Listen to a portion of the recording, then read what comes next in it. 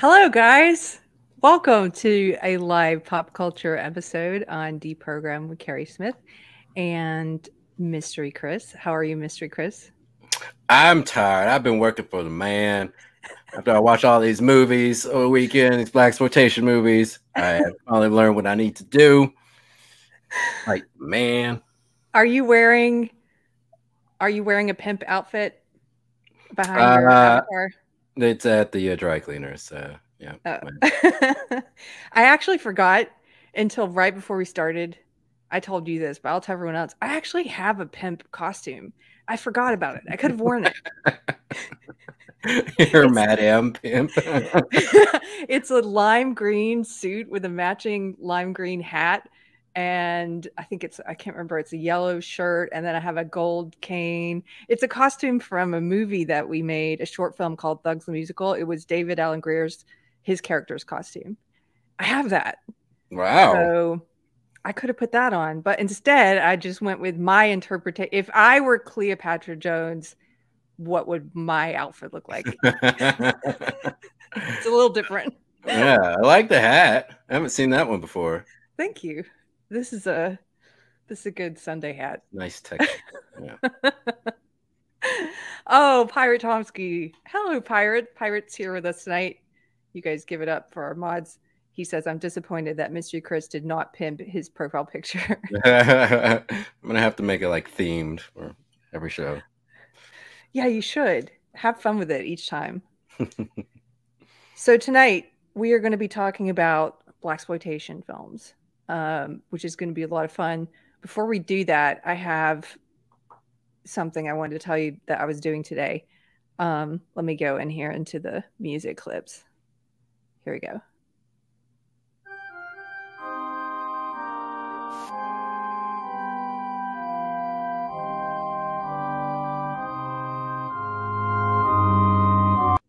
Can you guys hear that?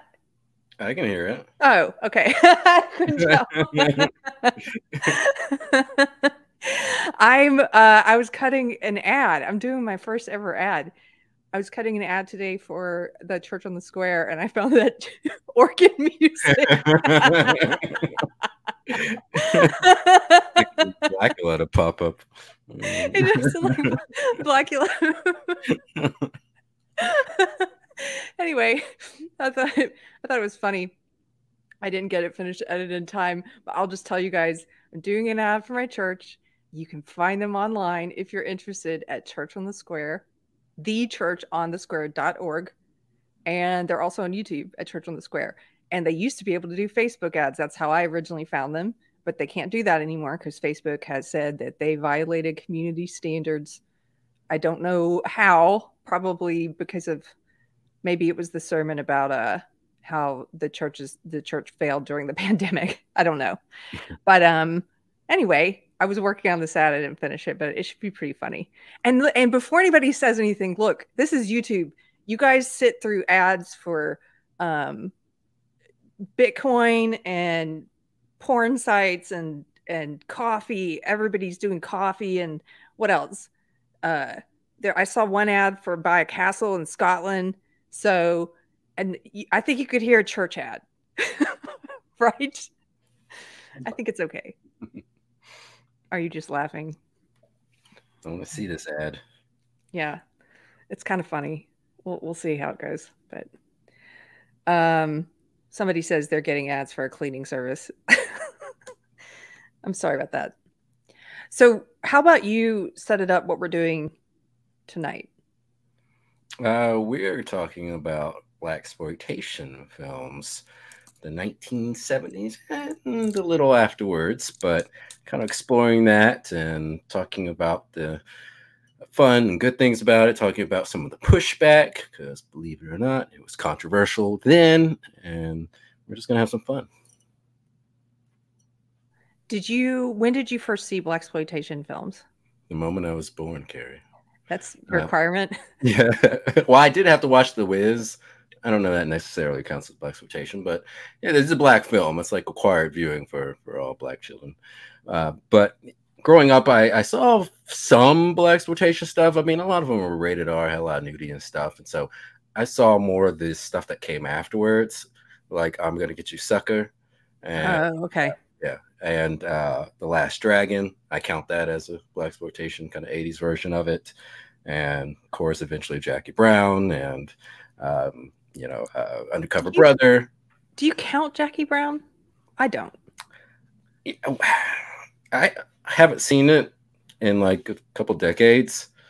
Or I need to see it again, see if I'd actually classify it as a blaxploitation film, but it's been years since I've seen it. I think because it had Pam Grier, and because Quentin Tarantino is such a fan of blaxploitation as well as other genres of film, he's just a film fan. But I think because it had Pam Grier and it was called Jackie Brown, and she had been in Foxy Brown, and it was just sort of like, oh, this is Quentin Tarantino's version of blaxploitation. But as we're going to see tonight, the things that characterize a blaxploitation film, I don't know if it met all of those. Yeah. So, unless the only qualification is having Pam Grier. Which... yeah, might be. Yeah. So why don't we start off with, if people haven't seen these? Oh, well, I'll answer my own question. I started watching these in college.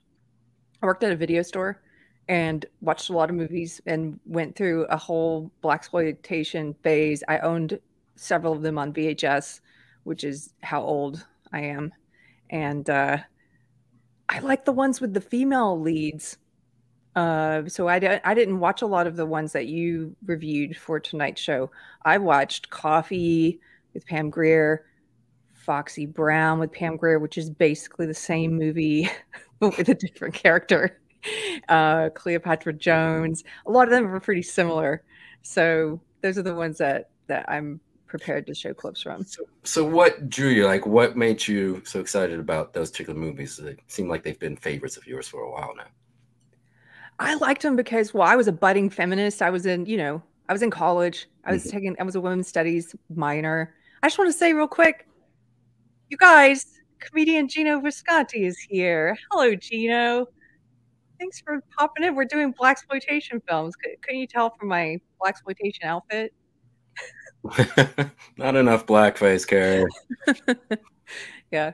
Well, I liked them because they were strong female characters. I know a lot of people who are anti-woke are going to hate hearing that, but it's actually, it is anti-woke, because woke is telling us right now that there were never any female leads, that there were never any black leads, that they're breaking all this ground now by forcing woke on us. And that's not even true. Like, this whole genre of films was just organic to the 70s. It was organic at the time. It wasn't trying to force an ideology down your throat. It was just trying to entertain you. And so it was, yes, they were strong female leads, but it wasn't in this sort of, like, they didn't go out and do press for it saying, we're breaking all these barriers. And it weren't taking old properties and then putting black women in the roles. They were coming up with these new films and this entirely new genre. So it wasn't really woke. Yeah, and that's something I think that's interesting about that time, because in doing research for this show, I found some articles by the NAACP and other civil rights groups that didn't like blaxploitation. In fact, the term blaxploitation was coined by the head of the NAACP in 1972, obviously to mean a negative, that these films were promoting what they considered stereotypes of blacks. And so it's interesting kind of listening to them and then listening to some of the actors that were in these films, like Pam Grier and Jim Brown and a bunch of other ones who were advocating for the films and saying that, this is more of a accurate reflection of what blacks are in terms of more lower or working class type blacks. And that not only did it feature a number of blacks on screen, but there are a lot of blacks that were working behind the scenes. And so they considered it, progress.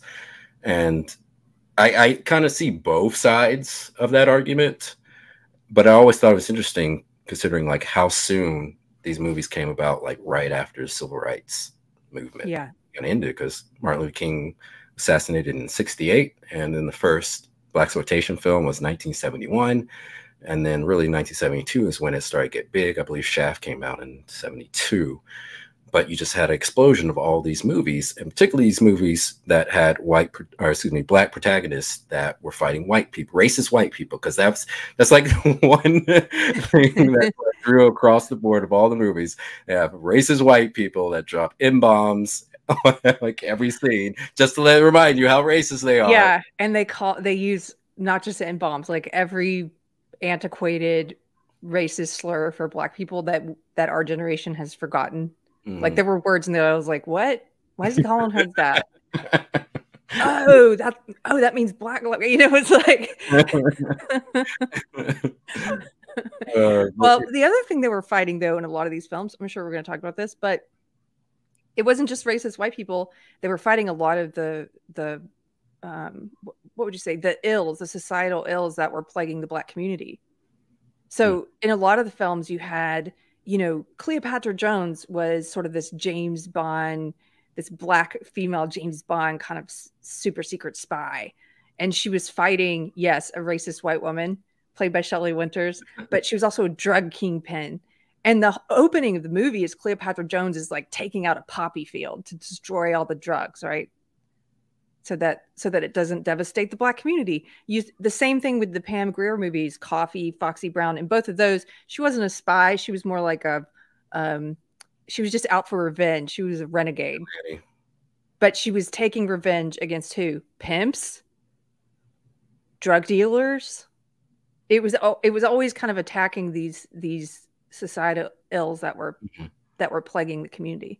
Yeah, and you know, looking at these films, like they were pretty cynical because it was simply saying that the police, the justice system, that these institutions were all corrupt, and they, by extension, made pimps and drug dealers seem more moral compared to the crooked politicians and the judges and everybody.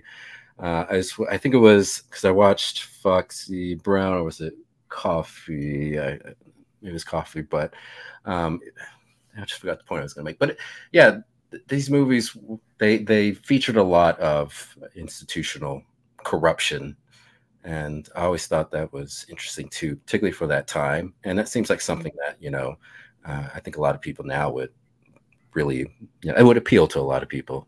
Yeah.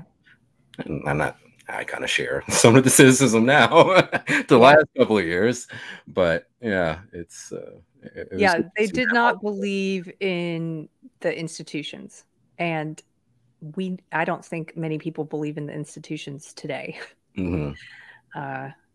Today's been a big day for that for me. So, okay, should I put this up on screen? I don't even know what it is, but do it. Done. Okay, for anyone who didn't watch these movies, we're just going to give a brief overview. What is Blaxploitation? An American film movement explained. And this is an article from Studio Binder. So, Blaxploitation refers to a genre, a film movement, and an important period of cinema history. And this post will define Blaxploitation, et cetera, et cetera. They tell you what they're doing. Okay. The term Blaxploitation could sound like a negative label if you've never heard of it before, but the term is predominantly used with love and admiration for the film movement of the 1970s, though there are some detractors. If you encounter any other unfamiliar terms, I don't want to read that. Okay, here we go.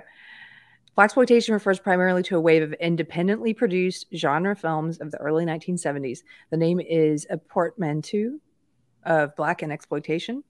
Blaxploitation films were produced independently and typically with extremely low budgets. Black exploitation films were predominantly made by black crews for black audiences, though more widespread appeal around the world was found. Crime, sex, drugs, and racial tensions were common subjects for Blaxploitation movies. Under the Blaxploitation umbrella, all major genres of film can be found, from action to horror to musical. Okay, and then they go through some of the historical context and about how it relates to grindhouse films. So Blaxploitation, the movement, was born as a genre within the broader grindhouse film era. Grindhouses were theaters that played films that other more respectable theaters would not play, often featuring exploitation films and sometimes pornography. As grindhouses grew more popular, especially in large cities like New York City, the number of grindhouse subgenres ballooned to unmanageable sizes. Grindhouse films were often shot fast and cheap, and the level of quality fluctuated greatly from production to production. We don't have to go through the rest. I think we can hit some of the points that this article makes just by showing like different clips. So there's your background on what it was. But you said, even though it says, you know, the term is used with love and admiration, that's not where it originated. No, yeah, NAACP, and I have an article I found from 1972 in the New York Times article I sent you, that by NAACP, where they go through everything, you know, all the problems they had with these movies. And to me, it's one of the things interesting is that if you look at what was also going on in the 70s, you had a lot of the gangster films that were getting more popular with, you know, Italian mobsters, and those featured very similar, you know, characters in terms of having these anti-heroes, these heroes that weren't really motivated by more a virtuous cause, or they had means that weren't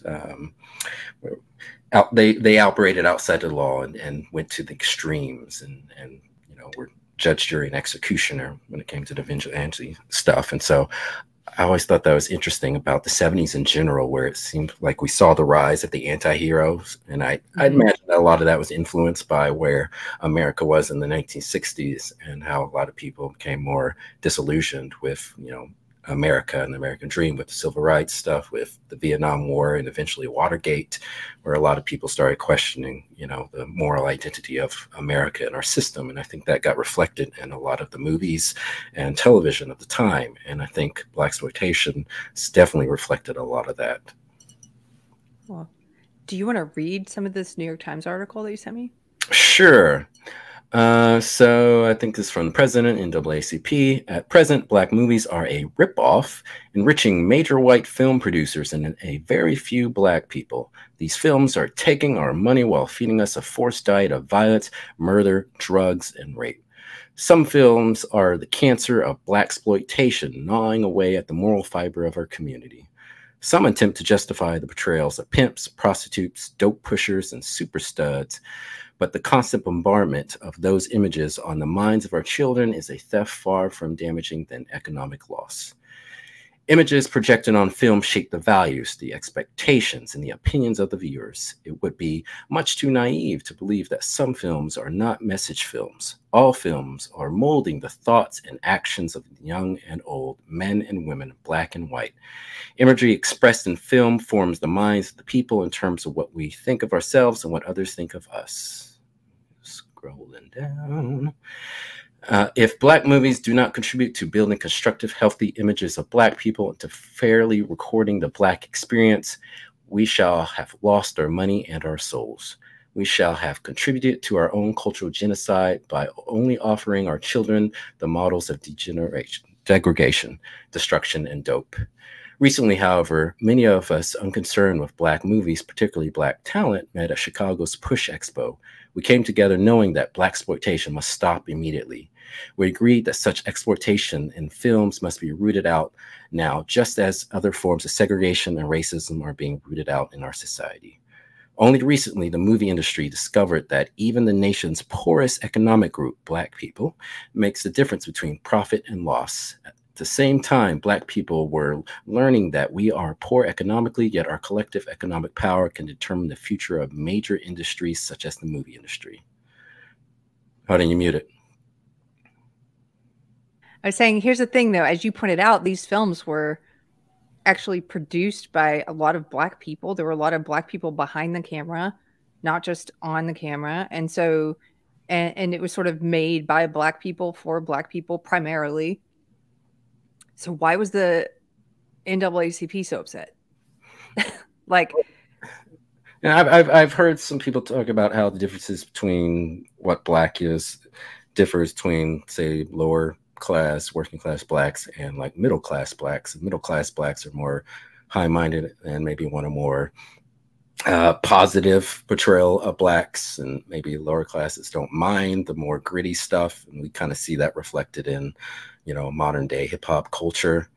If you remember, maybe we didn't talk about this on a previous episode, but when we were talking about the Cosby Show, how there were some people that loved that it was a positive portrayal of a Black family, a middle class, upper middle class family that, you know, was intact, and the father and mother had really good, high paying jobs, and the kids were good kids.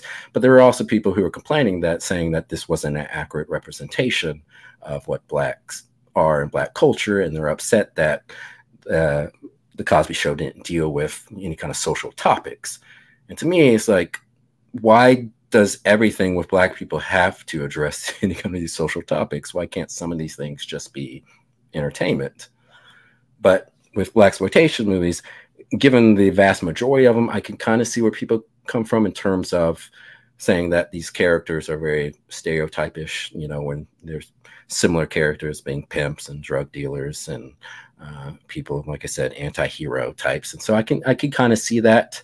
But I can also see the, I hate using this term, empowerment, but I can kind of see that given, you know, the times that, you know, these movies came out, and right after, you know, civil rights, you know, era, and after tremendous violence and all these things going on, particularly in the South. Pirate has a question for you. He says, could you argue that even back in the 70s, the NAACP didn't want equal rights? They just wanted reparations and thus set society on this course? I don't know. I'm just asking. I could see. I mean, I've never really cared that much for the NAACP. I mean, reading that and like reading about some of the stuff there, it just seems like it's got kind of corrupt. So. You mean you're a card-carrying member of the Star Trek Enterprise Society? What's it called? The what?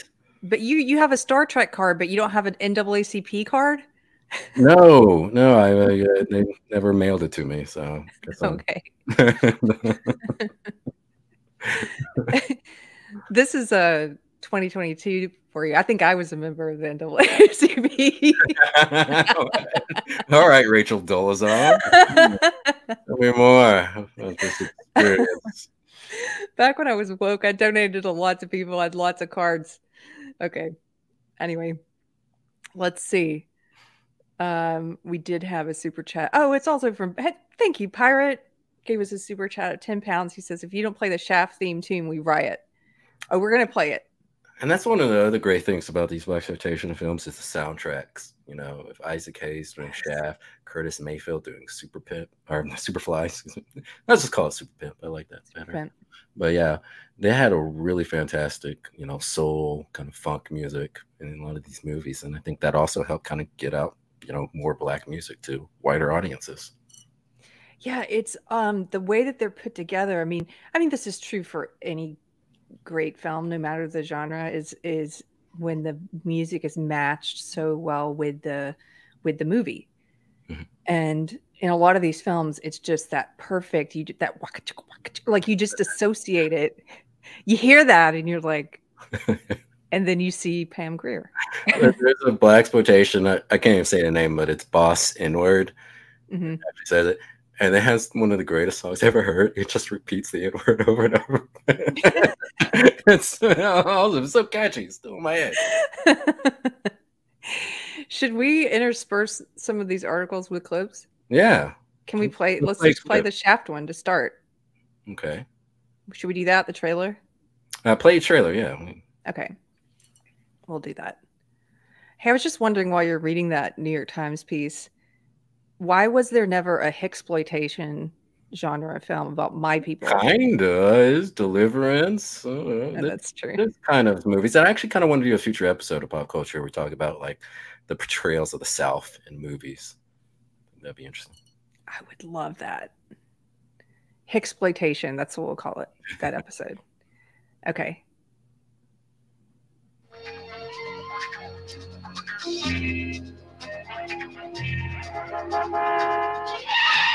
Up yours! Get out of the way!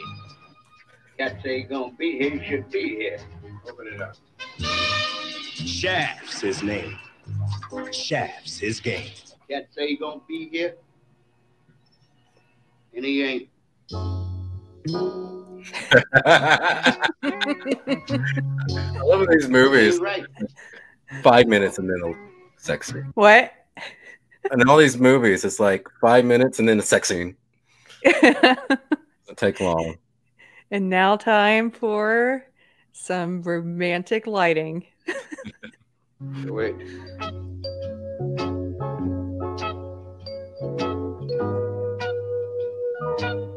That's some cold shit. Throwing my man Leroy out the window.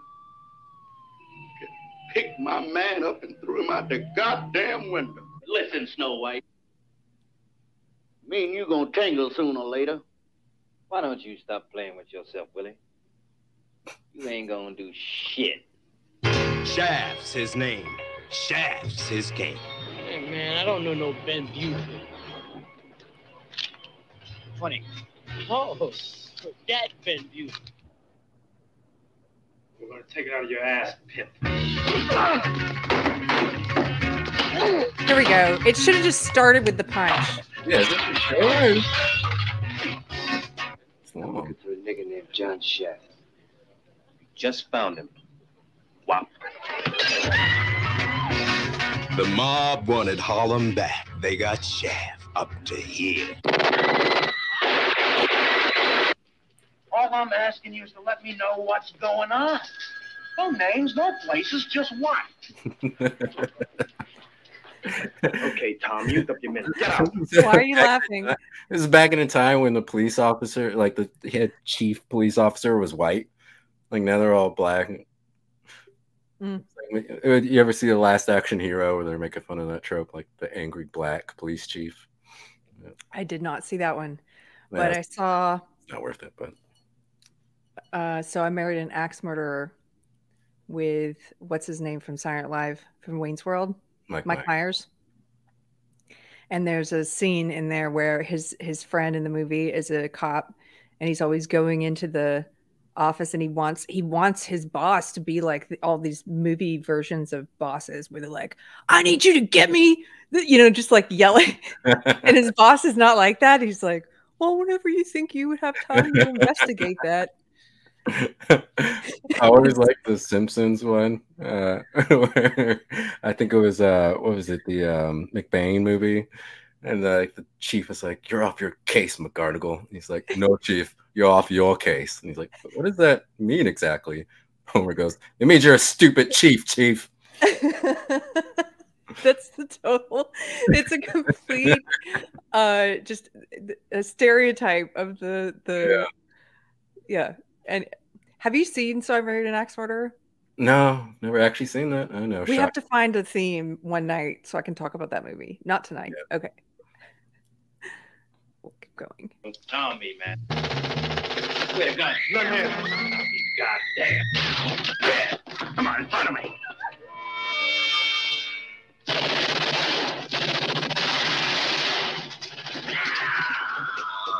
You want to play your super heavy black number? I'm going to play mine. I mean, we can nail your tail for manslaughter on what we got on you right now. Right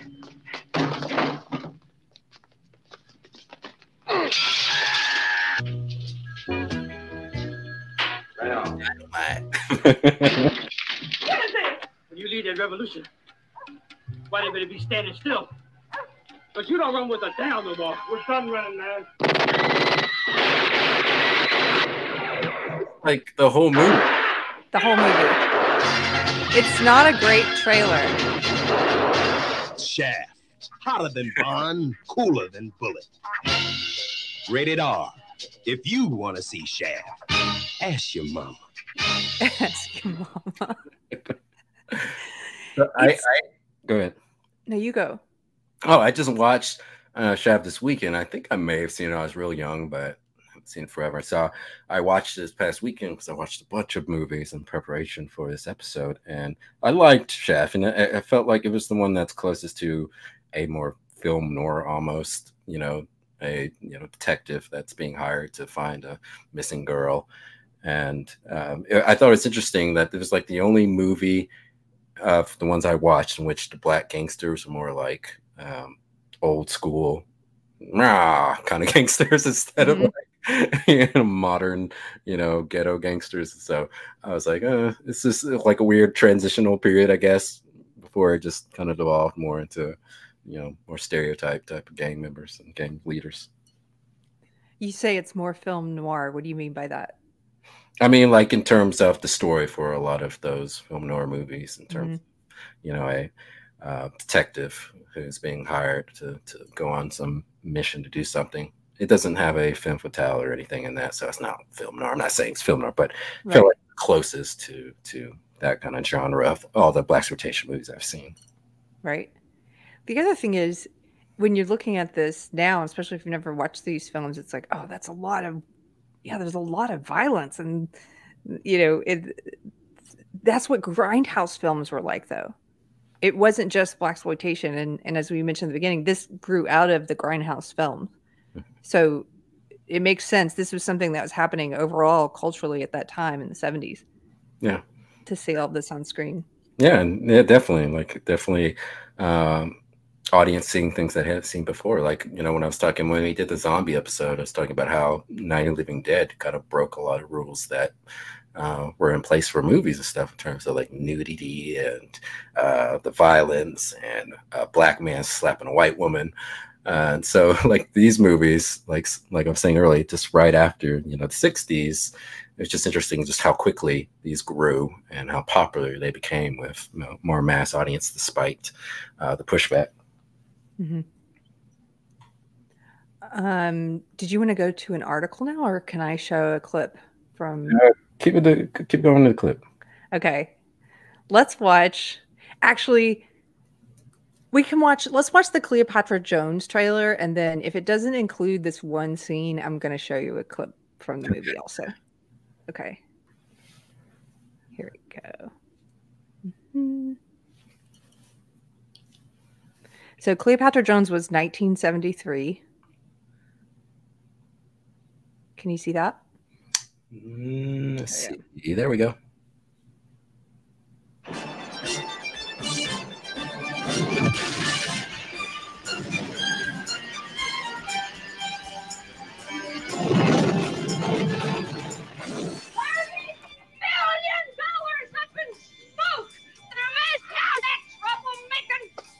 I guess you jumped out of the wood pile. Look at her outfit, guys.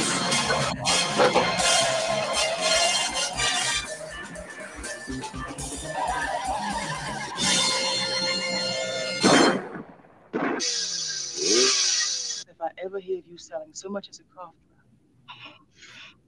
drop, when you're so hard.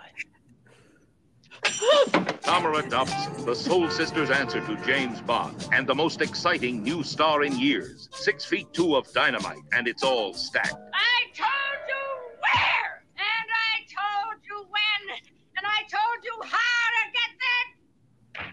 Cleopatra Jones. She is sticking her nose in my business. Shelley Winters is amazing in this. Oh. Yeah, playing the evil drug kingpin white person. Yeah. And up against her is the arch enemy, the female successor to Goldfinger, two-time Academy Award winner Shelley Winters as Mommy.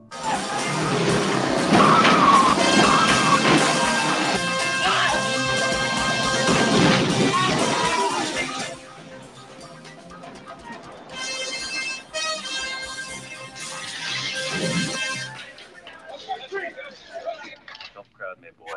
You better put that down before I make you eat it. Oh, I don't want this town to blow up. Big deal. Let's hang it right there.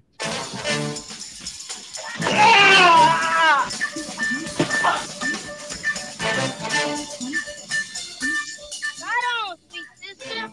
Man, that road is 10 miles. Right on, sweet sister. I don't know if you saw, but even one of the white guys had an afro a little bit, a few scenes ago. Yeah. Firmed his hair. Bad road.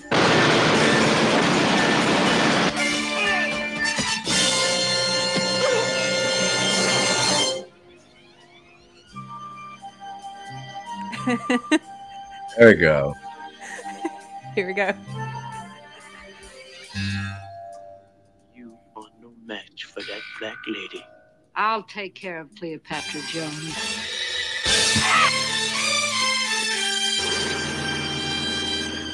Oh, they're showing the whole Jones, movie. Starring Tamara Dove, co-starring Bernie Casey, Brenda Sykes, Esther Roll, and Shelley Winters as Mommy. Okay. This, hold on. I'm going to stop right there because I actually want to show you that clip they were about to do separately. Just bear with me. Watch this. So we talked about the music being so iconic in these films. The other thing was the fashion. I mean, every outfit that Cleopatra Jones wears is just, it's gorgeous. She's got big earrings. She's wearing all of her hair hidden with a bandana, or she's wearing hats, or she's got furs on. And when you first see her, the movie starts. Let's see. Add to stream. Can you see that? Yeah. Okay. So the movie starts and this helicopter lands at this big poppy field, and just watch how she gets out of the helicopter and the way they first introduce her on screen.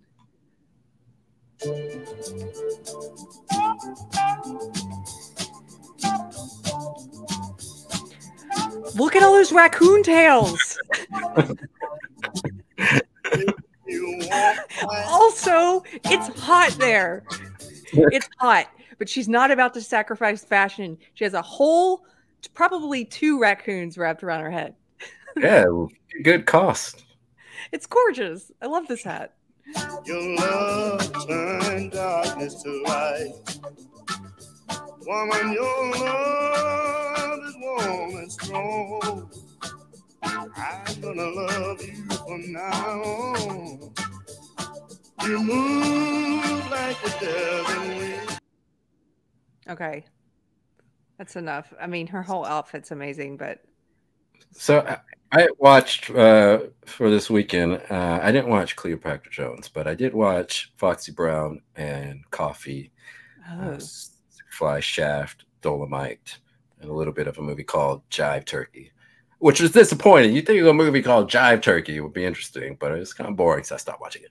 But it was interesting because Shaft and Coffy were a little bit more serious, I guess, because a lot of these movies became more, some of them were straight on camp, but other ones, even though if maybe they didn't quite intend it to be as unintentionally funny or intentionally funny, they still kind of came off that way. And so it's interesting looking at how the movies, you know, based on what I could tell, start a little bit more serious and then just kind of embrace like the wacky action and overtop violence. And in addition to that, it's also interesting considering how while some of these movies were, you know, tapping into the James Bond type genre, spy genre, they even talk about it in the last 2 trailers we watched. James Bond at the time was inspired by Blaxploitation, Live and Let Die, which was pretty much a Blaxploitation movie, but with, you know, 007. They actually had I think the first black Bond girl. I think she was in some legitimately Blaxploitation movies. But it's interesting how both of these, you know, genres were kind of influenced one another. You know, Blaxploitation more from the spy stuff of Bond, but it's interesting. Yeah. The Coffy, is Coffy or Foxy Brown, which is the one where she lets people live at the end and tells them she wants them to spend their whole life suffering after she castrates one guy and then she shoots the woman. That's Foxy Brown? I think that's Foxy Brown. I liked Coffy. I did not like Foxy Brown. I thought there were so many scenes in the film that could have been cut out that served no purpose whatsoever. It's like the scene where she gets sexually assaulted and she ends up setting a white guy on fire. Like, it's only there because they wanted to set a white dude on fire. What's wrong with that? I'm saying there needs to be more of it. The whole movie should just consisted of. There's also the scenes are a little bit like extra. Like, so at one point after she castrates this guy, this is in Foxy Brown, and she takes his genitals in a jar to yeah, that's Foxy Brown. And it just takes a while for her to actually get the bag and open the bag and get the jar, and you're like, this whole scene could have been condensed. And also when she goes and threatens her brother, I think it is, and she trashes his room after. It's just kind of added, like after she shoots at him and everything and gets what she needs, then she just starts like knocking over all of his furniture. It's just added. And he's like, "What are you doing?" He's on the floor like, "What? I bought that at IKEA." No, I'm kidding. She picks up like a table and tosses it a chair, and you're just like, why did they put this in here? That's one of the things I loved about Dolemite, because Dolemite's like it's campy, it's intentionally bad, but they had so many unnecessary shots. Like and I actually have a clip you can show later, demonstrating just how bad the film is. But I love the more goofy blaxploitation stuff, like with Rudy Ray Moore movies. Why don't I show the Dolemite clip now? Oh yeah, let's do it. Okay.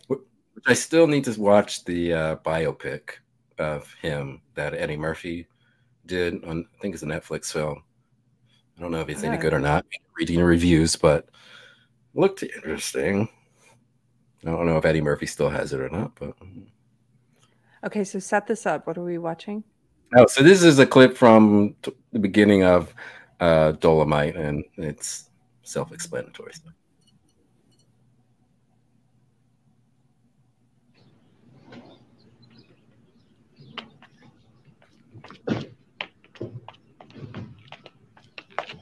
Get behind the trees.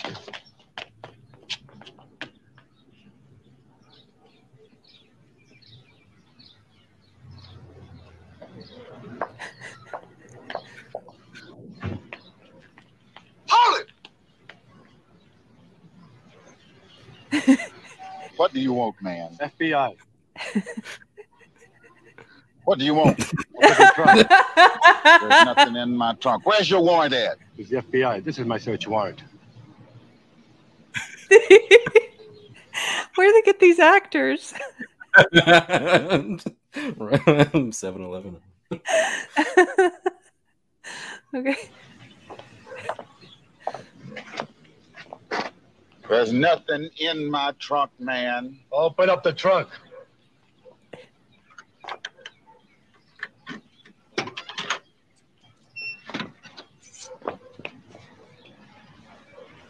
That shit ain't mine. I don't know how it got there.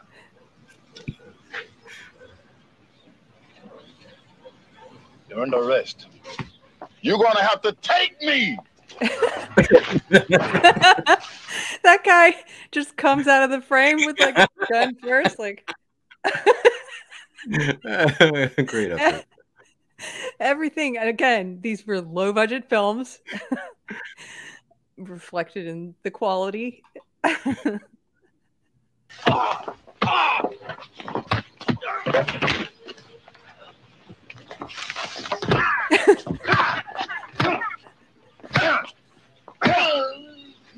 One more move and you're dead. That's great. Thank you. It's great movies.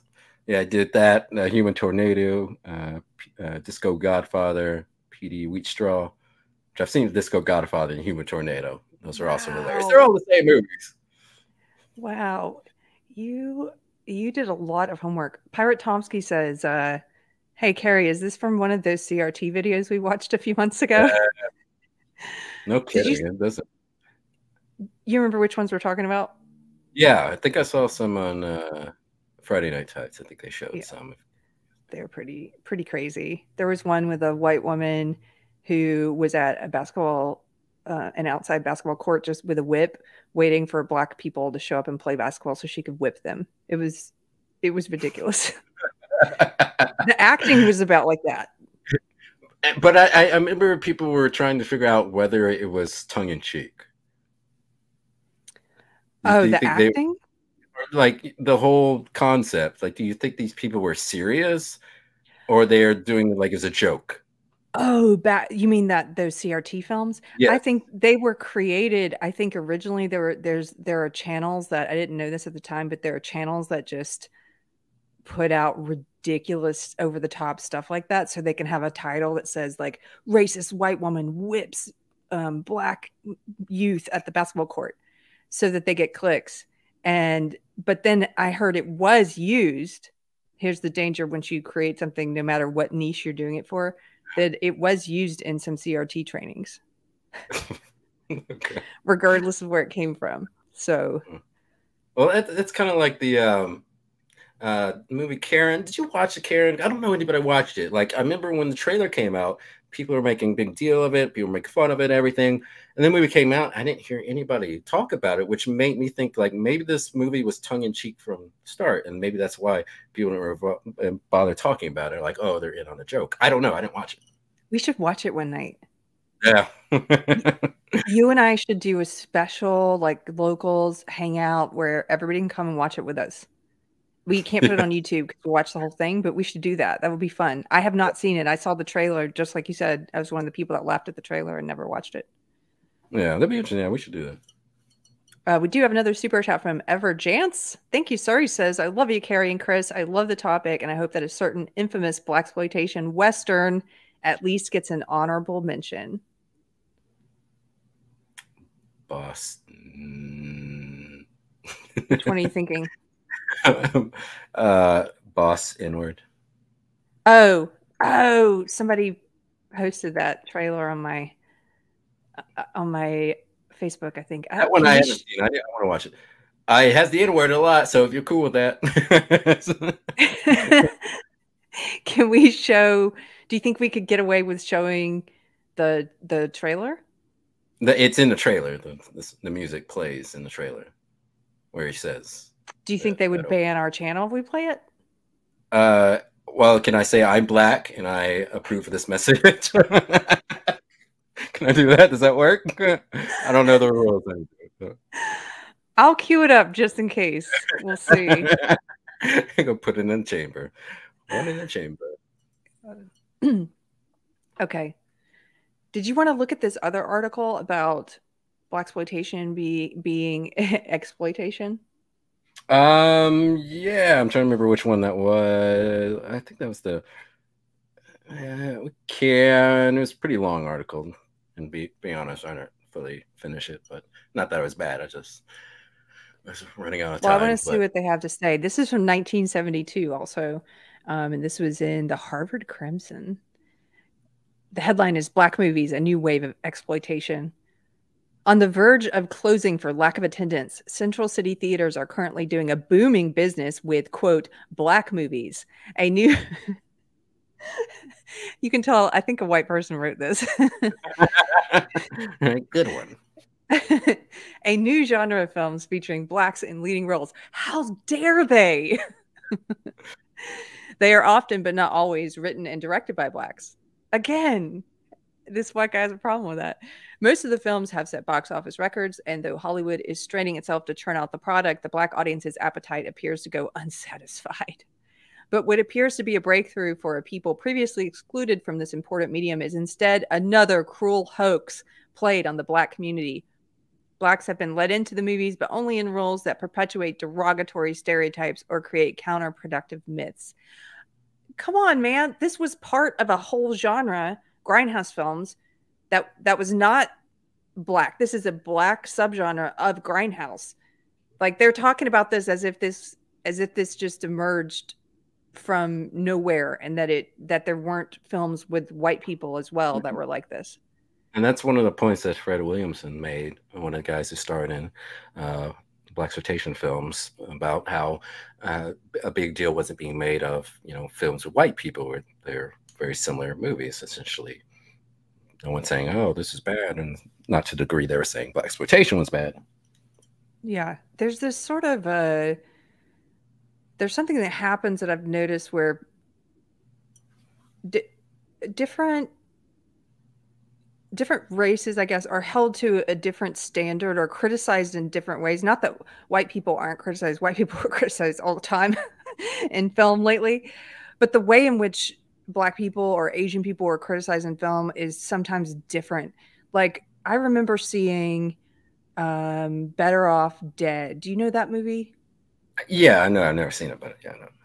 So It was when it was like making the festival rounds, and this was not Better Off Dead. Sorry, it's the name of it was a takeoff of Better Off Dead. I'm trying to remember. It was an all Asian cast, and if somebody knows in the chat, this is Perry Chan is in it. Anyway, it's an all Asian cast. It's about these Asian kids who create a cheating ring at their high school, and it gets very dark, and there ends up being murder in it. It's this dark kind of drama, and it was a great movie.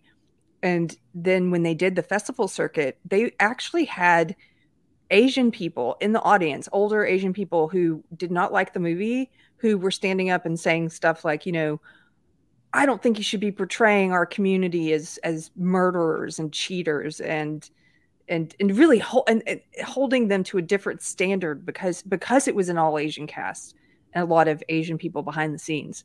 And I saw one of the Q&As where some of the actors were on stage, and they had a great point. They were like, you would never say that. You would never look at a film like The Good Son with Macaulay Culkin, where he's this evil kid who kills people. You never look at that and say, oh, you're portraying white people in a bad light. So why would you do that to an Asian film? Like, right. Well, it was similar to, you remember the Live in Color episode we did, where Spike Lee didn't like that Keenan and Ivan Wayans and the other Wayans brothers were making fun of black people, particularly when they did the Homeboy Shopping Network. And Keenan and Ivan Wayans was like, it doesn't really matter. Or he said he doesn't really care to make any kind of social or political statement. He just wants things to be funny. That was the main thing. And then they made fun of everyone. And in fact, actually, maybe I'll post this on my Twitter, but I found a Donahue episode where he had the cast of In Living Color on there. This is like from 1990. And they get into it with Donahue, which I don't know if Donahue was playing devil's advocate or if he was, actually saying what he believed, but they were all defending, their decisions and to make fun of everyone, or to do the men on film thing where they're making fun of, flamboyant gay guys. And it got kind of heated, but it was really interesting seeing them, kind of fight for that and saying the things that we've been saying. And I wish more people continue to say that, there's the difference between, making fun of someone in terms of, putting them down because of, the race, like being mean-spirited, versus someone who's just having, fun and doing, just kind of having a fun poke. So I think with the Blaxploitation stuff, it's kind of similar. Like I said, they have, blacks that are in positions of kind of power and authority, even though they may not be coming from a more virtuous position. They're fighting against, systemic corruption, which you would think would appeal to, NAACP and a lot of others who do, have been saying that these, institutions, the justice institution, court system, and everything is corrupted in favor of white people. And so, the whole term "the man" that came from exploitation, which was just, talking about the white man, saying that the white man's controlling everybody and pushing the black man down. So I don't know. Yeah, it's sort of like it's never good enough. Mm-hmm. And the criticism comes at you in different ways, I guess, depending on like what group you belong to. But they're always going to hold you to some ridiculous standard of like, you're not allowed to do this. Why? It's a bad representation. I always I always like to ask, when will it be okay then? For someone who believes that, like when will it be okay to make fun of like a white comedian making fun of black people or whatever? When will that be okay? Yeah. Is there an answer for that? And I don't think the people who say who have a problem with it would say that there is a point, because it's core to their identity. It's core to the fight. They never think of end dates of when. Okay, now we can do this. By the way, if anyone's interested in the film I mentioned, thank you, Gen X Slacker. He got the name for me. It's Better Luck Tomorrow. Better Luck Tomorrow. It was a 2002 film, and it's really good. I mean, it's a dark drama, and it's got John Cho in it and Perry Chan. I forget who else. And yeah, it was criticized by Asian people, saying that it portrayed Asian people in a negative light. But anyway, it was a great movie. Okay. Take that off the screen.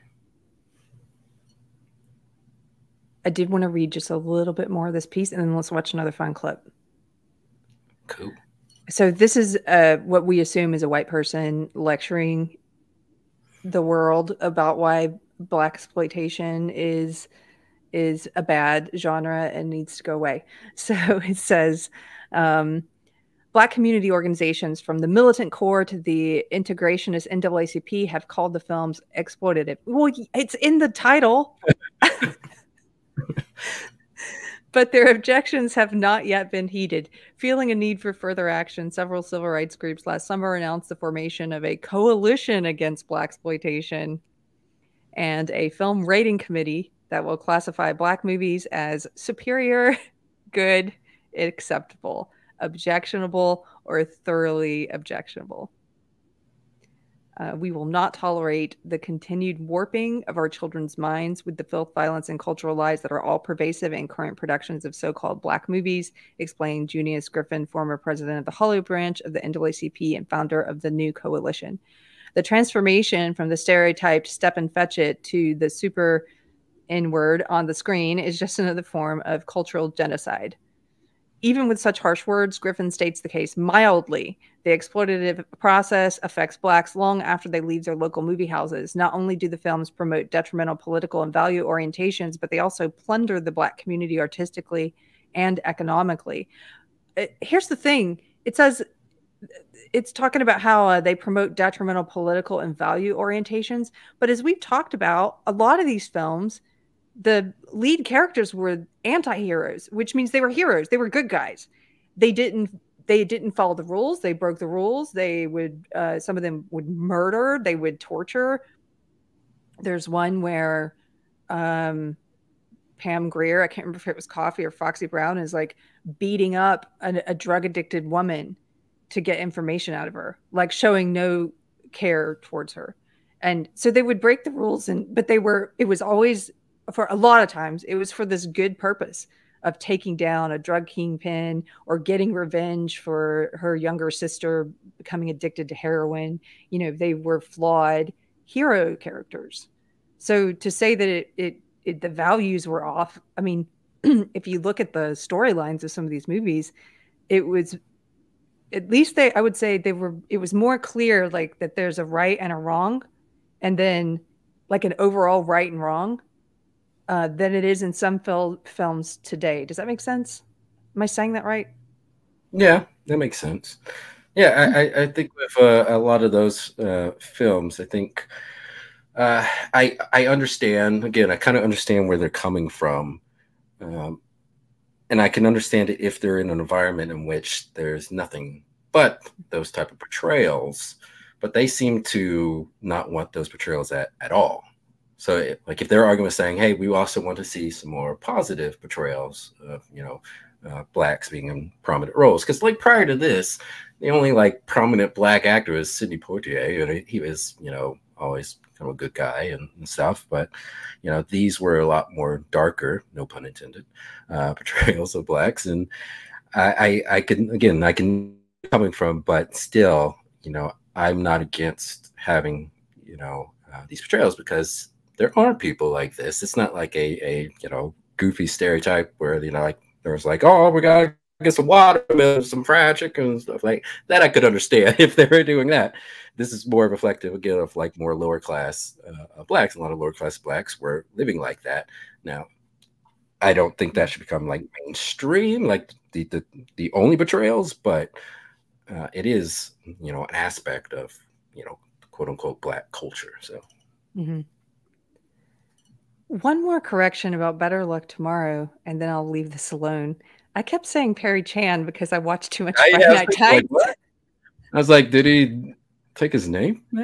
I kept saying, Pirate corrected me. You're right. It's not Perry Chan. It's Perry Shan. That's the name of the actor. A rip-off name, Perry Chan. That's funny. Okay. Also, space debris says Hicksploitation was a thing. Keri, it was?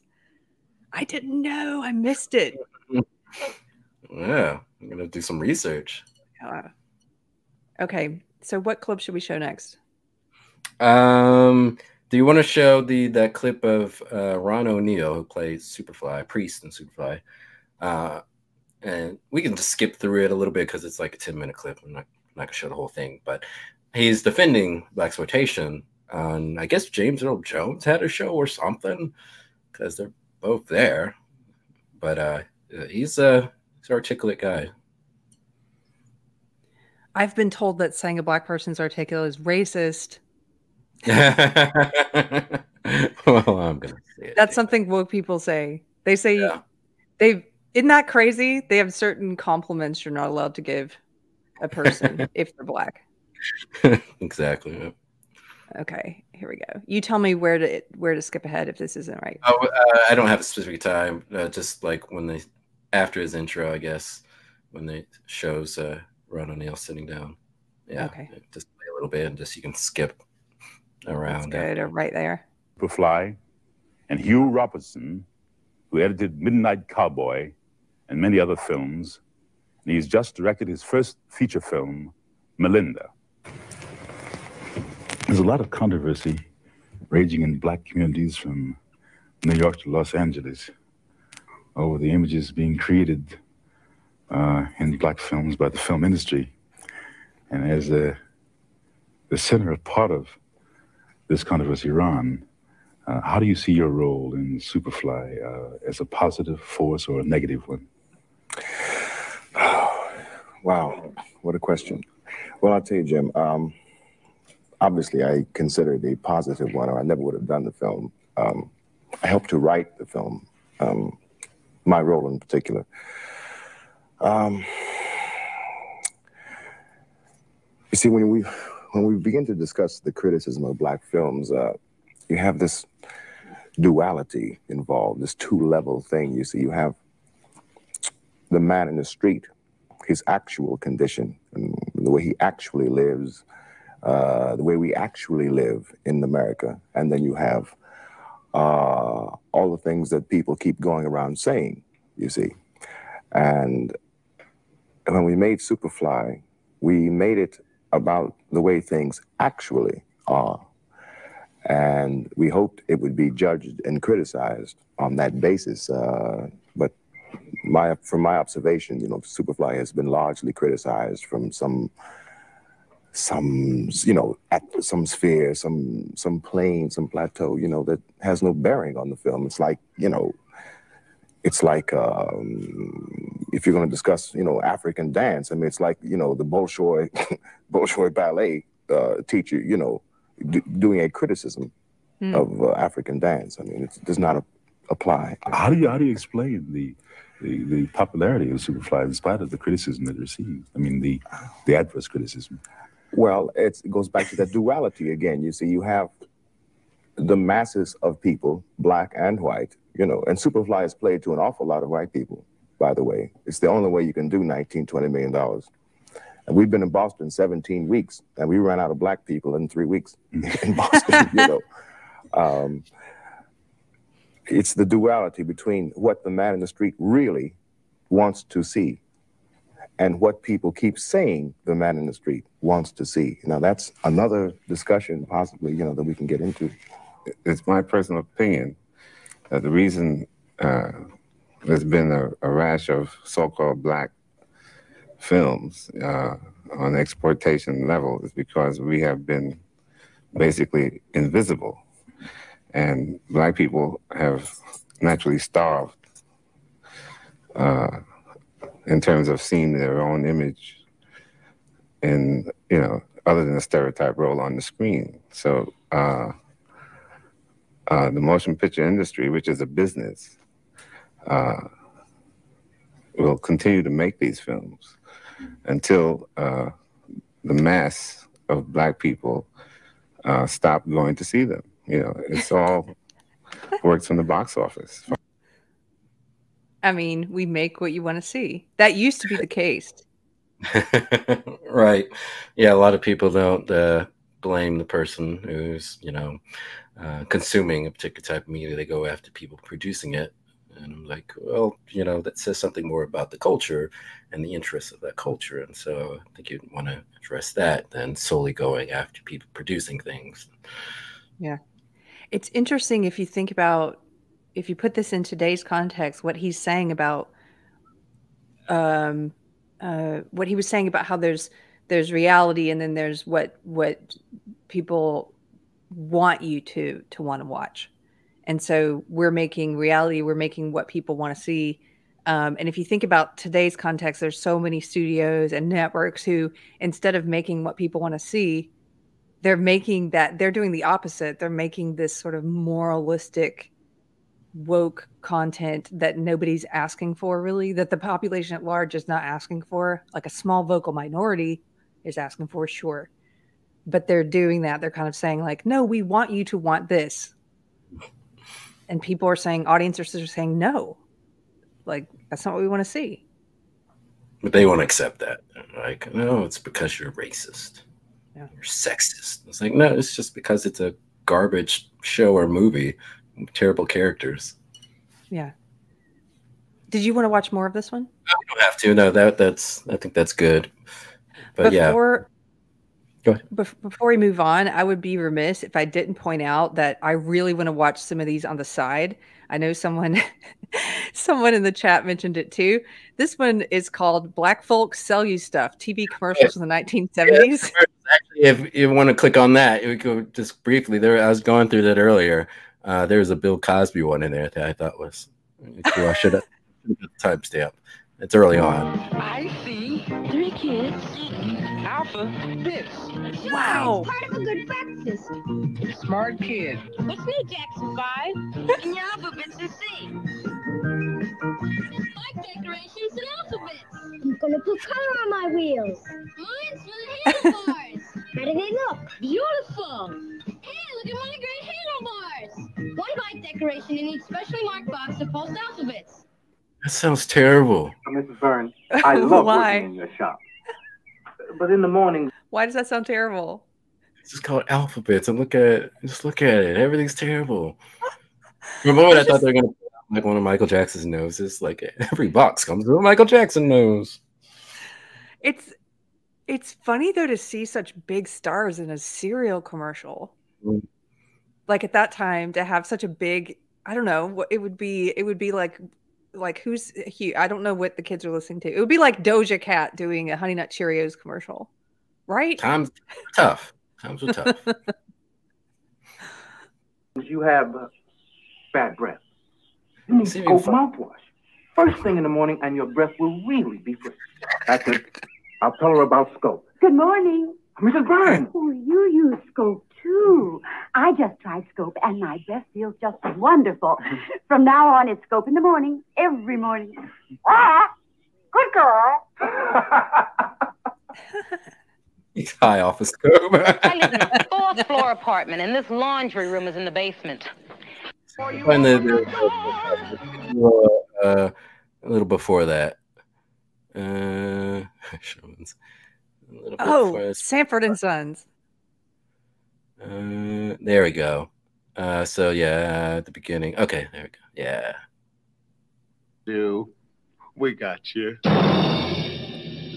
Maybe we'll get you with the Great White Owl flavor or the mildness, or one of the Great White Owl shapes, like this, New Yorker. But we're going to get you. You know we're going to get you. It's only a matter of time. And then we're going to get him, White Owl. We're going to get him.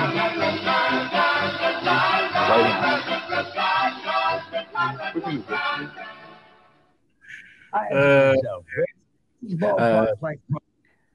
you. So first of all, this mustache was very creepy. In that.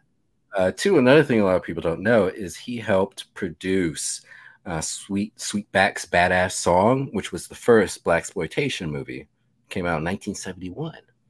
Wait, say that again? He helped produce the first Blaxploitation movie. Oh, Bill Cosby did? No, I didn't know that. A movie called Sweetback's Badass Song. Wow, okay. I'm just sorry. I'm just sitting here kind of stunned because he looks so young, and that mustache it's terrifying. Looks fake. And if we were not on a show right now, this is the kind of thing I would just sit here and watch all of these. Like they just kind of it takes you right back to a different time. I mean, this was before I wasn't born until 78, so but it kind of just transports you there whether you live through it or not. And I didn't realize all these big stars were in TV commercials like Sanford and Sons, Bill Cosby. It's kind of crazy. Okay, this is not a show about black people selling us stuff though. Please no. Okay. Yeah, people in the chat are like, they were talking about how James Earl Jones looks so young in that clip also. Yeah. And I liked how you can always tell he's a theatrical actor as the way he talks. And you could also tell, like, with Darth Vader. Like, that was one of the things that always angered me about Hayden Christensen when they turned him to Darth Vader. It's like, he talks nothing like Darth Vader. He doesn't talk.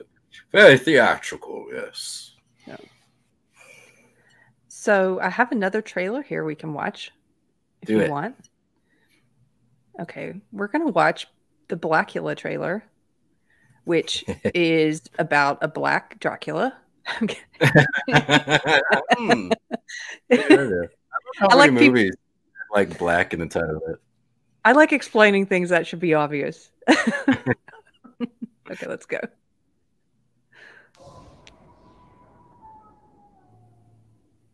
You shall pay, Black Prince. I curse you with my name. You shall be Blacula. Blacula, a black avenger, rising from his tomb to fill the night with horror. Blacula, Dracula's soul brother, deadlier even than he.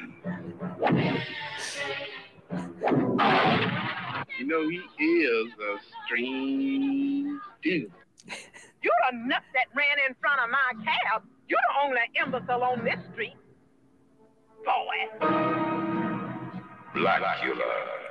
Look at man, you find I mean, he got to be around here somewhere. I mean, oh no. You take your hands off of me. I don't know you. He thirsts for your blood.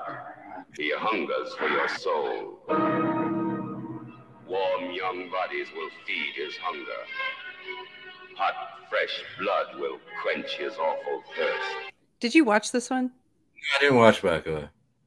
So I don't know a lot about this one. I haven't seen this one either. I read about it. It said it's actually not intended to be like campy. It's actually intended to be a real horror film with a lot of thought put into it. You like the campy ones? Yes. Yeah. A former African prince bitten by the original Dracula stalks the streets of modern Los Angeles. Appalled by contemporary customs and morals, he begins putting the bite on drug dealers and homosexual antique dealers. Uh-oh. Cancelled. It really says that. And homosexual antique dealers to help clean things up.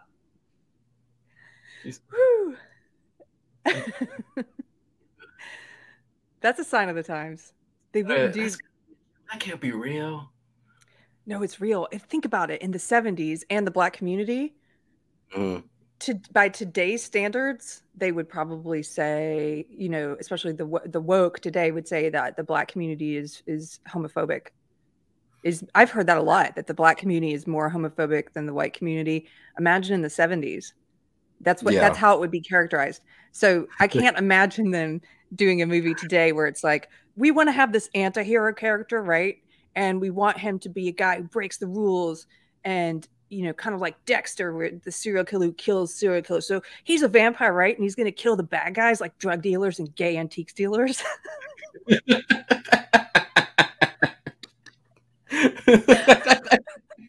Specifically gay ones. Research says based. It's a scourge. Well, it's funny when I was watching Foxy Brown. At the very end, when she confronts the white lady, she calls her boyfriend the 6-letter F word. Oh yeah, she does. Like She 2 or 3 uses the F word twice. And also, before that scene, like middle of the movie, one of the characters goes to a lesbian bar, and then Foxy Brown comes to get her, and then she gets in a fight with a bunch of lesbians. And so I was like, wow, this is made in like 72. Yeah, I bet there's probably, if we looked it up, you know that game we were going to play, like, is this racist? We could probably play that game with any ism that the woke people talk about, but I bet you if you looked up, like, is Blaxploitation homophobic, you'd probably find some college papers. Like, yeah.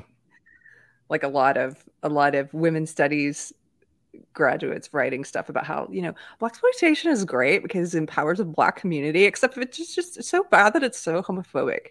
Actually, I did run into that because one of the articles I came across was like some thesis some college person wrote about the females in Blaxploitation and how they weren't empowering and how it promoted stereotypes about lesbians.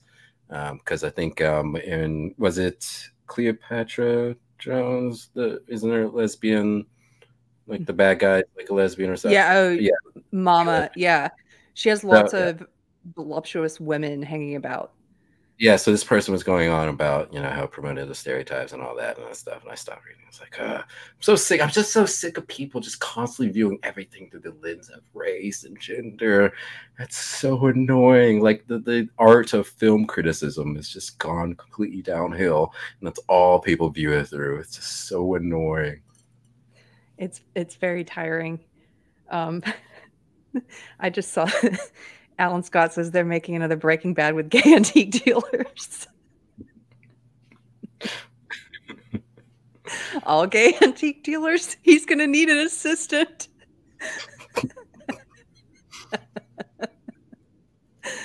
I see what you did there. Okay. Okay, what else is fun that we can watch? I had a clip from I'm Gonna Get You Sucker. Think it'll be alright if we play that. Let's see. Or I have a Simpsons. We'll play a Simpsons clip first. It's only like 10 seconds. Yeah. Okay. I have to get past this ad. Here we go.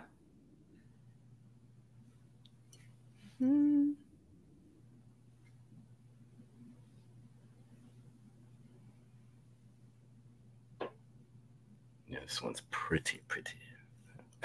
Cool. They should give you like free ad block or like free premium. Yeah, you should be allowed to play things that are on YouTube.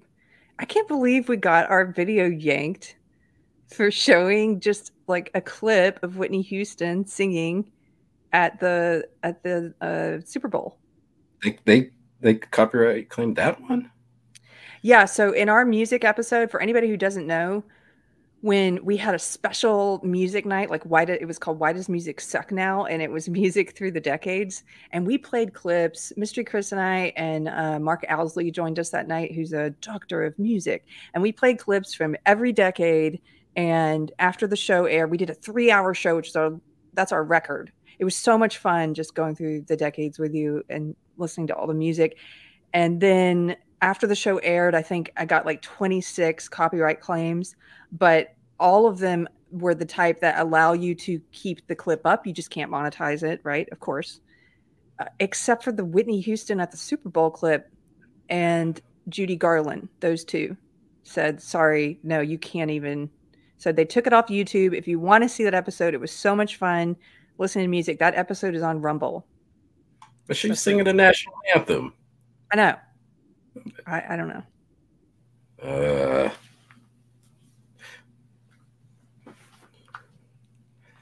Let's see. Is the ad still playing?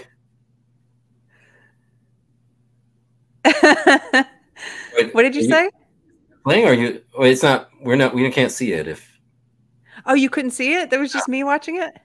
I was like, "What are you laughing at?" I'm sorry, guys. Okay. I thought I had it up there. Okay. So stupid. Can you see it now? Yes.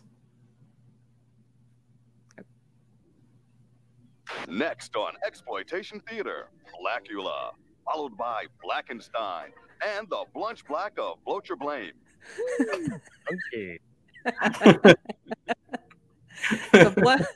the Blunch Black of Bloat Your Dame. Maybe on the rap episode, eventually we talk about rap. I want to maybe if we can get away with playing a clip from CB4. And there's this clip of this fake Public Enemy type rap group where it's just a black guy going, oh, I'm black, y'all, and I'm black, y'all, and I'm bliggity black, and I'm black, y'all. It's just that over and over again. We could try it. Okay, you want me to pull up this Hollywood Shuffle clip? You can. It does have some language in it. Fair warning. Okay. Is this what is this? A surprise? No. Hey, did you ever see the Hollywood Shuffle? Mm-hmm. This was just a scene from this kind of fake acting school where for those who haven't seen Hollywood Shuffle, Robert Townsend made this movie in the 80s, and it's about an inspiring black actor who's struggling to get, respectable roles, the only roles available that he and most of the blacks can get, or, pimps, drug dealers. And so the whole movie's kind of about his journey through Hollywood. Okay, I think I have it. Oh, when you said Hollywood Shuffle, I thought you meant the Hollywood Squares. I've seen the Hollywood Squares. I have seen the Hollywood Shuffle too, though. Okay, here we go. Can you see that? Yeah. Hi, my name is Robert Taylor, and I'm a black actor. I had to learn to play these slave parts. And now you can too, at Hollywood's first black acting school. It teaches you everything. Learn Jive Talk 101. You motherfucking jive turkey motherfucker. All right, that's good. You work. All right, you try it. You fucking mothers. No, that's wrong. Watch me, man. Just be cool. Jive turkey motherfucker. Good work. That's only the beginning. You too can learn to walk black. No rhythm. Observe. Yes. You too can be a black street hood. But this class is for dark-skinned blacks only. Light-skinned or yellow blacks don't make good crooks. Here's a student in our dance class. And it's still a TV. It just happened to be under my coat. I don't know nothing, policewoman, Kojak, Ironside. Yeah, I'm a gang leader. I'm in the Warlords, the Vice Lords, the Onion Head. Let's talk to a graduate. This is Ricky Taylor. Ricky graduated from my class 3 years ago. Ricky, can you tell us what you've been doing since you've graduated? Well, Robert, I've played 9 crooks, 4 gang leaders, 2 dope dealers. I played a rapist twice. Whoa. That was fun. But currently, I'm filming a prison movie. I play this tough con that tries to fuck this new inmate. That sounds wonderful. I'm so happy for you. Need I say any more? It's Hollywood's first black acting school.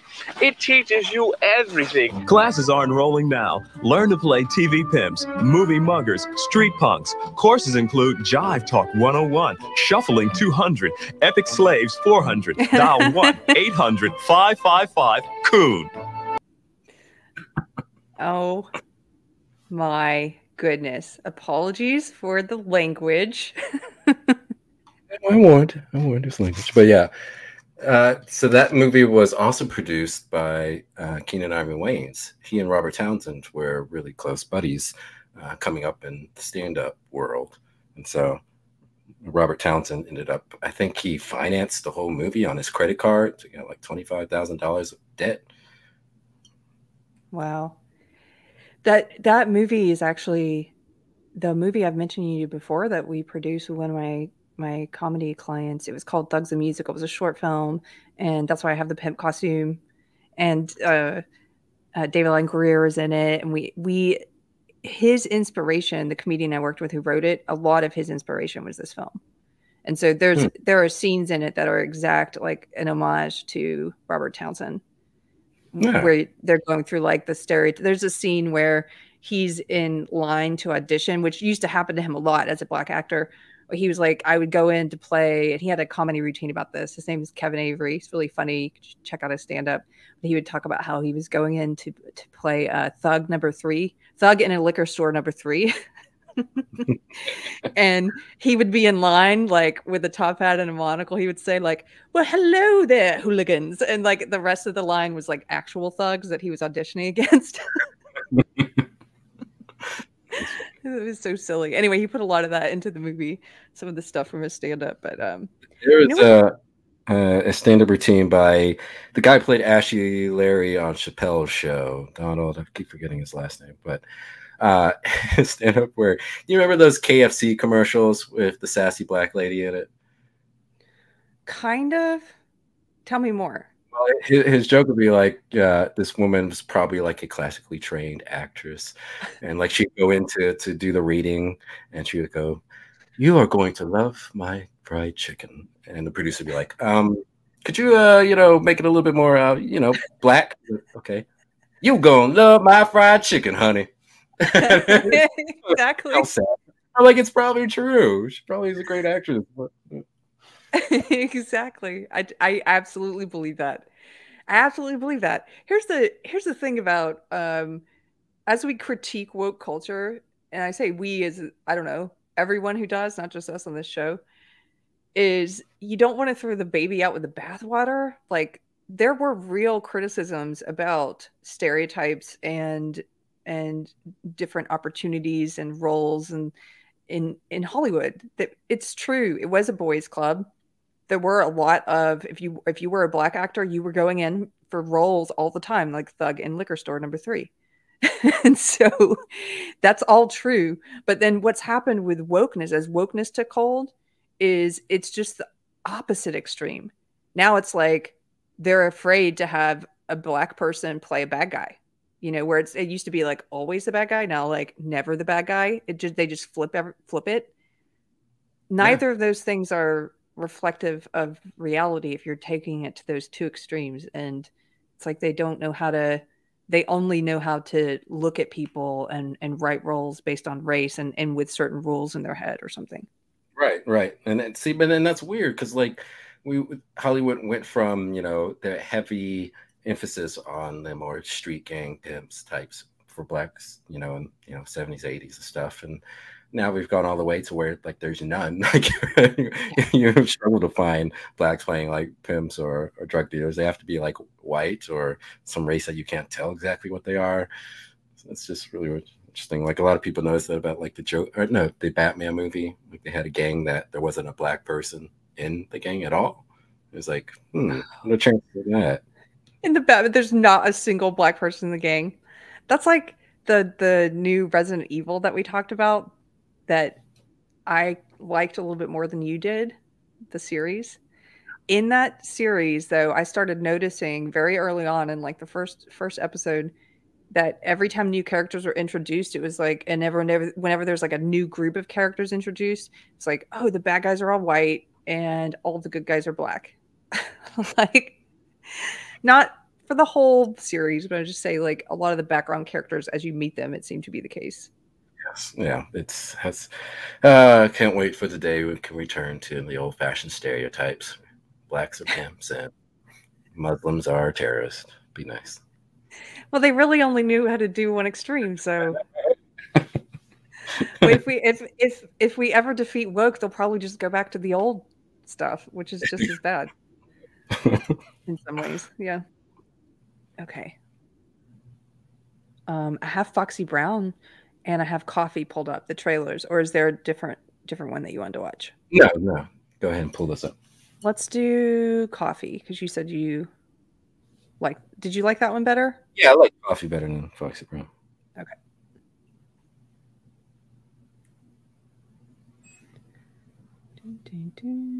I think Coffy was Pam Grier's first movie, I believe. 1973. And then she ended up doing like 5 of these. My name's Coffy.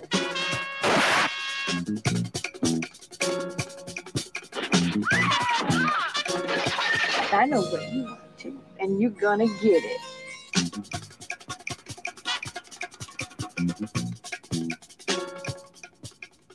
This is the end of your rotten life, you dope pusher.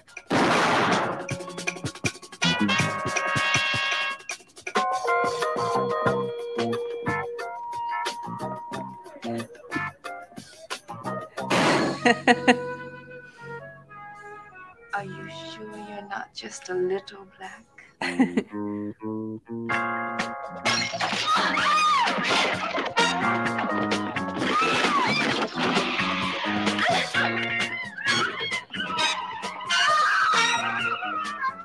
let me see you crawl over here, you black trash. You want me to crawl? What are you doing? Put that down. You want to spit on me and make me crawl? Just that. Did this man send you to kill me? No, he didn't know nothing. Take her out and kill her. I think of all the fun I could have had with a good-looking stud like you. You really mean that?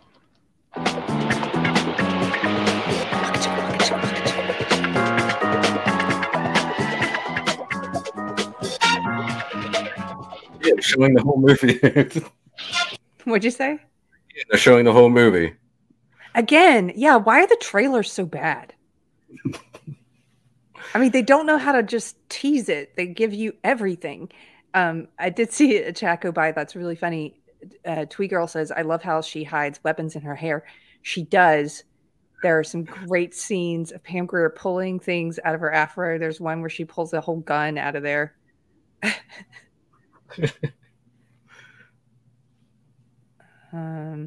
Oh, Inframagine says, actually, Pam Grier was in some earlier movies like The Big Dollhouse in 1971, but Coffy was her first starring role.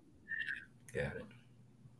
And several people in the chat are talking about how hot Pam Grier is. What? She was fine. Okay. Somebody wants to see, Kevin Anderson wants to see a Blaxploitation Kung Fu crossover. They had that. Jim Kelly was in some of them, and there are other ones. Yeah, that was a whole kind of subgenre of Blaxploitation. Was more Kung Fu ones, because Kung Fu movies were very popular, obviously, with the Bruce Lee movies. Okay, I've got a clip here that we can play. Let's see.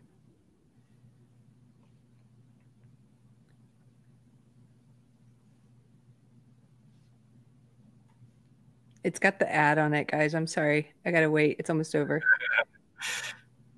We're advertising for him. We need to add money. Yeah. Okay.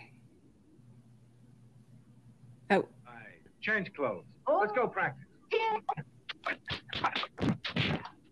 Again.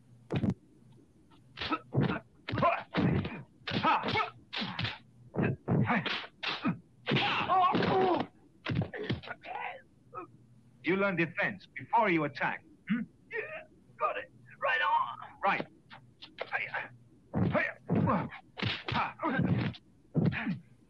Have you ever heard of this one? Haven't heard of that one. So it's called Soul Brothers of Kung Fu in 1977. It has Bruce Lee in it. Three working class immigrants become fast friends after bonding over their mutual love of martial arts.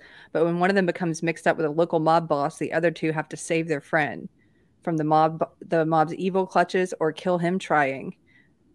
I like that they put a voiceover on. It was completely unnecessary, but Yeah, they did a voiceover.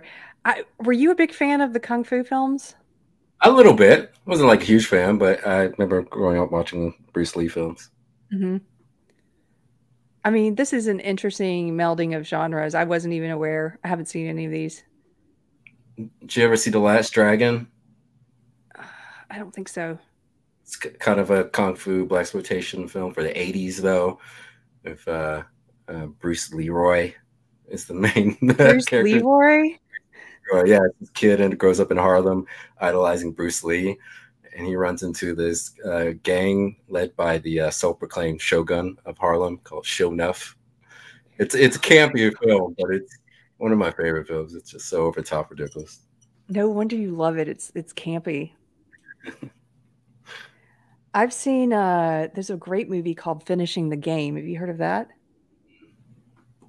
It's about how they had to finish the movie The Game after Bruce Lee died, and they auditioned all these different actors to finish some of his scenes, and I believe the director is Justin Lin, who, let me look that up.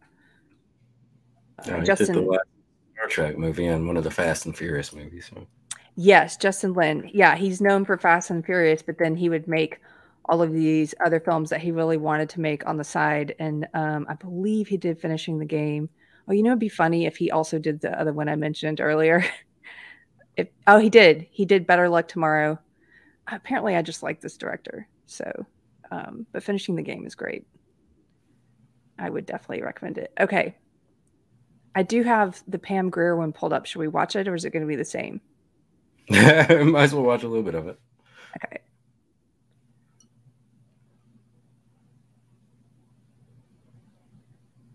There we go.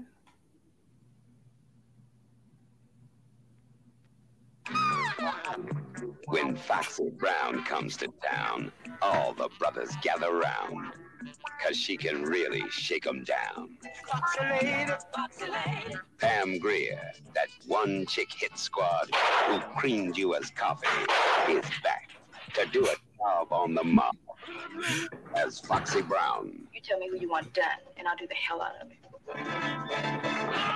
A chick with drive who don't take no jive. Crazy. No telling what she'll do. She's sweet brown sugar with a touch of spice. If you see a man anywhere, send him in, because I do need a man. And murder if you don't treat her nice. Sounds like a public menace. Sure do. Foxy's got guts. No ifs, ands, or buts. I better warn you, I got a black belt in karate. And I got my black belt in bar stools. She won't budge when she carries a grudge. I want justice for all of them, whose lives are bought and sold, so that a few big shots can climb up on their back. Sister, I think what you're asking for is revenge. So there ain't no hope for dudes who deal dope. I swear, baby, I don't know what you're talking about. This whole movie, I mean, this whole trailer is a haiku. Give ourselves a couple of niggas.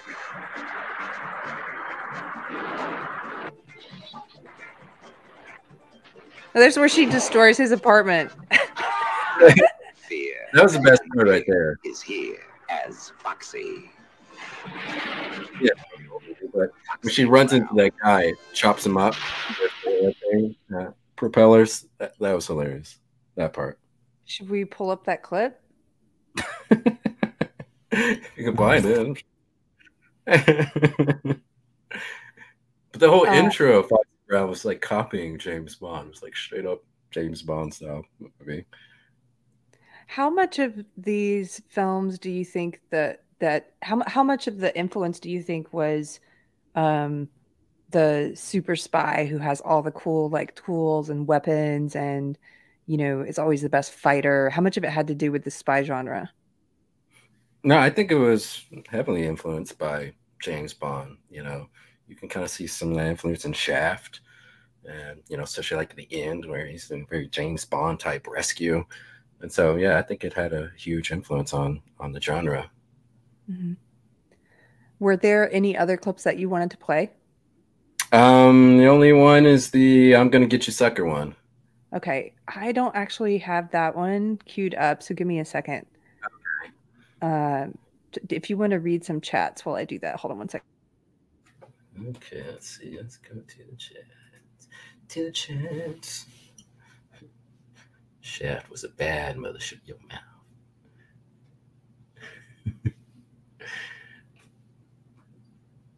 Oh yeah, Black Caesar was another one. I I need to watch that. Have not seen that. You wanted me to pull up the trailer, right? Or what? For I'm gonna get you, sucker. Oh, no, clip I sent you. I don't see one in there from you. I think that one was missing. No, I think that one was missing. Oh, it should be in there. That should be in with it. And it's in. It says funny clip. Oh, funny clip. There we go. Okay, cool. Sorry, guys. Okay. But this is in the setup. This is about a pimp who went to jail. One of the characters in movies. Pimp who went to jail for like 10 years, and then he gets released in the 80s. And so this is what happens.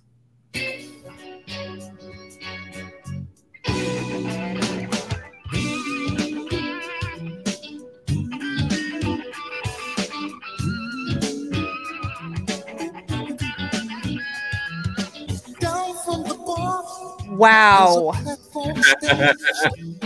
That is an outfit. Yo, check out homeboy. See, Dominic's brother out there, huh?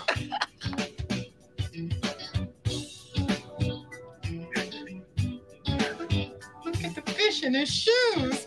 Girl, he must be a rock star. Wow. The brother's walking on an aquarium. Say, brother, do you get nosebleeds way up there? Maybe it's his dinner.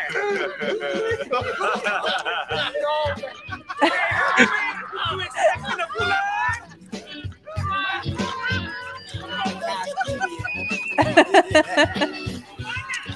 Say, brother, you been shopping at the Goodwill? My brother's an endangered species. That's like a clown. Where's the Mardi Gras?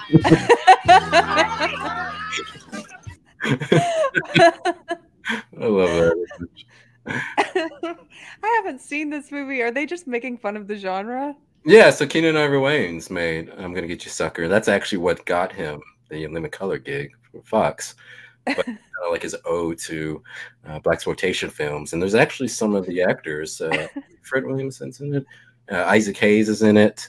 This guy, I don't know, I gotta look up his name, but he, of course, is in Foxy Brown and a bunch of other Blaxploitation films. That's a funny movie. Kevin Anderson says, just to remind people, the joke is that he's been in prison since the early 70s and not up to date on the latest fashions of the 80s.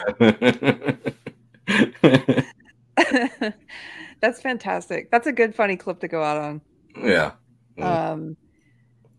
So overall, would you recommend this genre? I do. I mean, it's classic genre, and like one of the things I love about watching and kind of studying films is just kind of learning about the overall culture that the films came out in, because a lot of times they kind of reflect what was going on at the time, and they influence things that are going on as well. And so it's film history, and so a lot of fun. And like I said, I love Dolemite the best because those are really funny, but I think Shaft and Coffy are pretty good. They're not like funny, but I think those were high quality films for the Blaxploitation genre. Do you think the woke would like Blaxploitation genre? It depends. It depends. It's like feminism. It's like some feminists will talk about how women showing their bodies and being very sexual and promiscuous is empowering. Other ones will be like women shouldn't be treated as sexual objects from the male gaze. So it's going to depend. There'll be some that will see it as liberating, and other ones will see it as like the NAACP saw it back in the 70s as exploiting black people and putting out stereotypes that harmed blacks. I think it's an entertaining genre, first of all, and good for a group of people like together to watch. And then, like you said, it's a great part of cinema history, and it was influenced by a lot that came before, and it has influenced so much. That's what Kevin Anderson is saying. He's like, it's had real influence on what's come after. It's better than you would expect. So yeah. Anyway.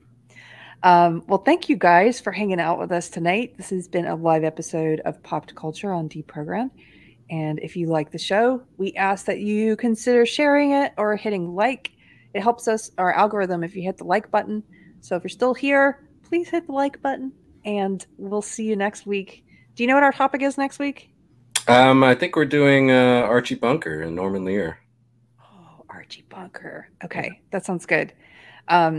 Tomorrow, I do have an announcement. I'm not putting out a deprogrammed interview tomorrow on Thursday.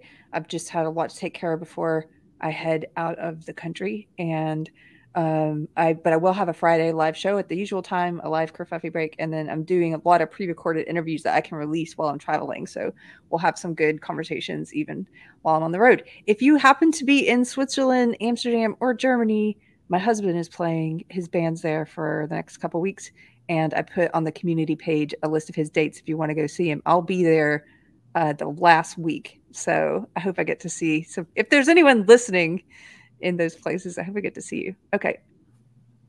Anything you want to say? Well, what's a Blaxploitation jive? Stewardess, I speak jive. Stewardess, I speak jive. That's good. Yeah, Tiger him down, smack him, yuck him. Tiger speaks jive. And Spanish. Yo, home blood. Well, thank you guys. Have a good night. Bye. Bye.